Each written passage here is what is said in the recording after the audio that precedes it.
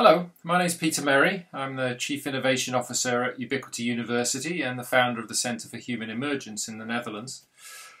I'm going to be one of the people speaking at the Great Minds meeting, and just wanted to say a few words about why resilience is important. It's actually a hard term to translate into Dutch. Maybe veerkracht is the closest you get. But resilience is really important because of the speed of change and the intensity of the complexity that we're faced with at the moment, and a lot of the unexpected impacts that we are going to be on the receiving end of.